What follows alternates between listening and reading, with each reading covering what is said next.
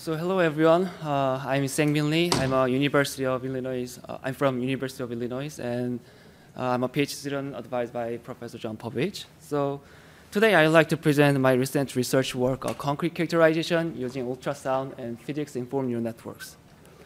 So there are many non-destructive testing methods, such as rebound hammer, ultrasound pulse velocity, vision-based method. And not only the method listed here, most of the method, they are the point-by-point measurement, and also they are not very optimized for the inhomogeneous material characterization. But the concrete is inherently an inhomogeneous material. So to overcome the limitations, I'd like to propose a method that can characterize a spatial-dependent material characterization, spatial-dependent material in situ using two techniques. So the first one is elastic wave propagation, which directly reflects the material properties. And the second one is machine learning, which has been successful in many other fields to solve difficult problems. So before introducing physics-informed neural networks, I'd like to briefly mention about artificial neural networks, ANN. So ANN is one of the most popular machine learning technique. And then there are many architecture in ANN, such as the CNN, RNN, LSM, and so on. But here the figure shows that is the basic architecture of the ANN, which is fully connected neural networks. And then it consists of like input layer, hidden layers, output layer. And hidden layer, it consists of many neurons, and each neuron has a weight and bias.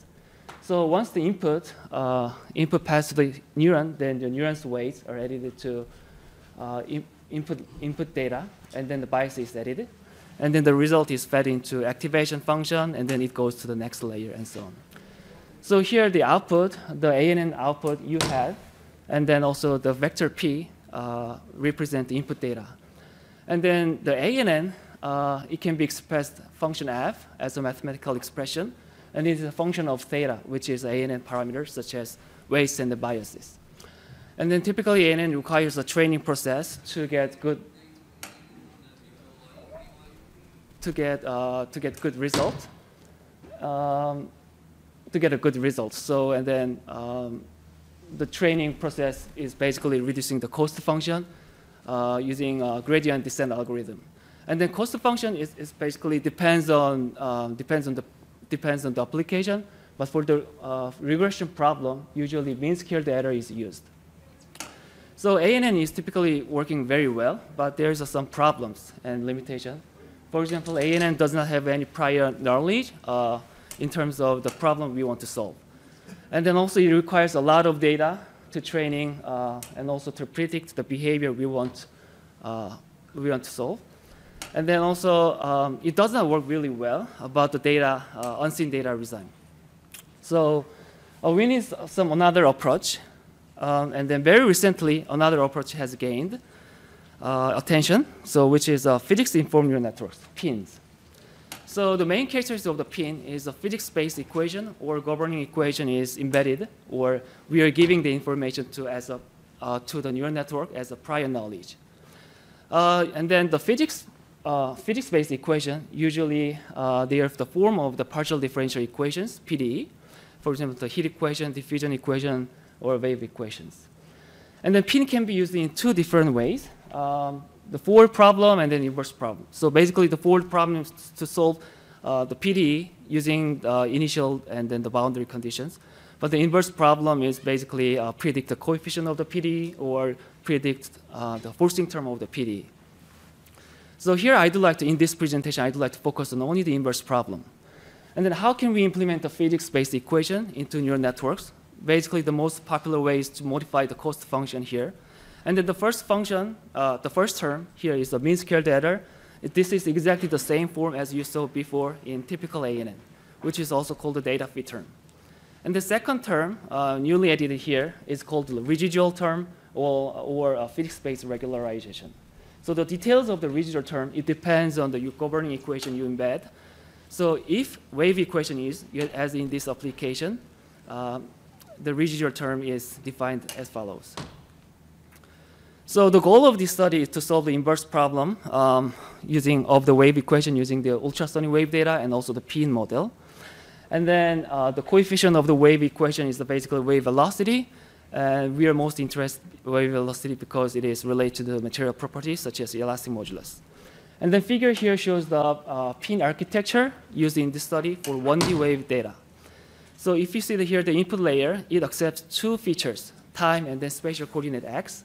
And then the corresponding output, which is the wave field data or such as the displacement you had. And if you see the below, there's another output, C naught. This is the wave velocity.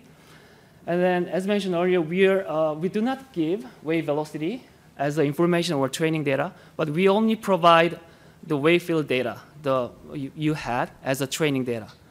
But we give the governing equation to predict others. So basically, so C naught, this one is predicted from the training process of ANN, or the PINN model, by minimizing the cost function or residual term indicated here. And the residual term, to calculate the residual term, as you can see here, it requires the output of the data. It should be partially differentiated with time and the spatial coordinate, which is the input data. So this will be done during the backpropagation using the automatic differentiation algorithms. And then for the 2D wave data, we just simply added another spatial coordinate here. And then this slide shows the experimental setup used in this study. Basically, to calculate, to collect the wave data, we use the two different materials, steel and mortar. For both samples, we have a long rod-shaped geometry. And then for the steel sample, we do not have any defects that we are aware of. And for the mortar sample, as you can see below of the figure A, it consists of two distinct sections along the length. The strong part has a word-to-cement ratio as 0.5, and weak part has a word-to-cement ratio 0.6. And then to generate the wave signals, we use the PZT attached to the flat end of the signal, attached to the flat end of the sample.